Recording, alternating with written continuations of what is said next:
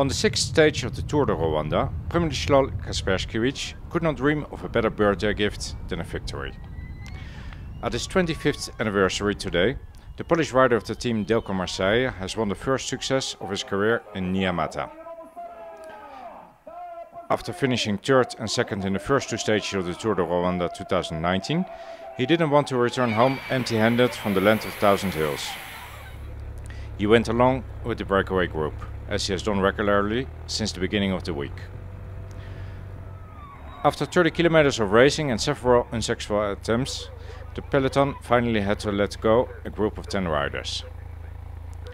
The lead exceeded barely an advantage of 2 minutes.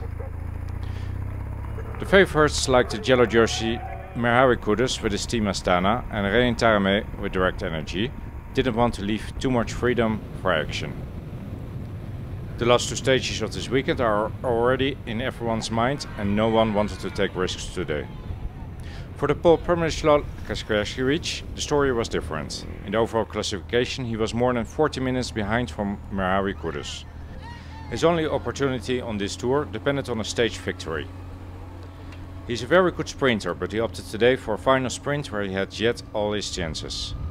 5 kilometers from the goal, he attacked alone, hoping that his companions from the breakaway group would not take him too seriously. And following his planned scenario, no one behind him took the initiative for a pursuit. His advantage was only 100 meters. The Spaniard Pablo Torres decided to join, but with only 3 kilometers to go to the finish in Nyamata, it was already too late. For today's classification, the peloton have reduced the difference to 1 minute 19 from today's winner. The breakaway group arrived 4 seconds behind and Pablo Torres crossed the finish line 3 seconds after Przemysław Kasperskiewicz.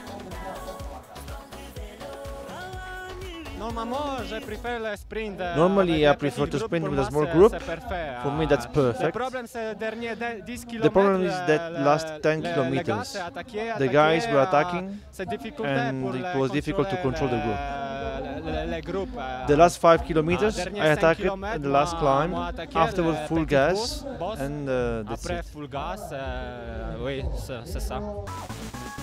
On the general classification there is no change for the 17 seconds gap between tour leader Merhawi Kudus and Rein Tarame.